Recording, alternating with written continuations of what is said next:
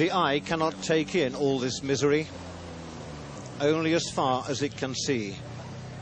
This chaos is the result of a desperate rush for survival.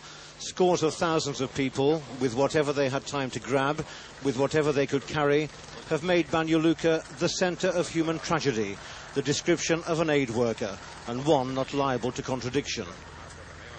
This is a human logjam.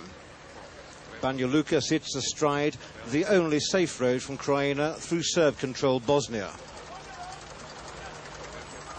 There's a constant stream of refugees seeking a semblance of shelter. For 200 kilometers, they continually pour in and out to the Serbian border.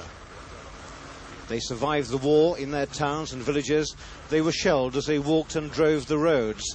Now they follow the one in front, and no one is sure where they're going. And it's been like this for 5 days. Some emergency feed shelters have been established, and food is a must here, though few feel like eating.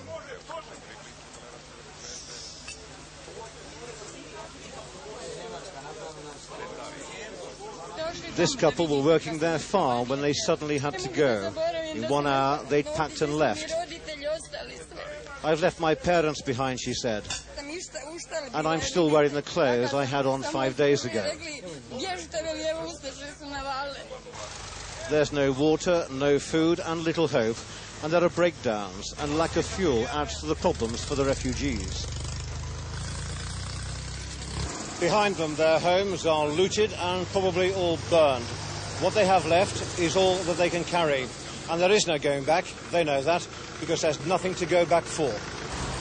Local officials are suggesting that anything up to 220,000 refugees are heading through northern Bosnia, an impossible mission for the aid agencies. We met this family, a grandfather, 100 years old.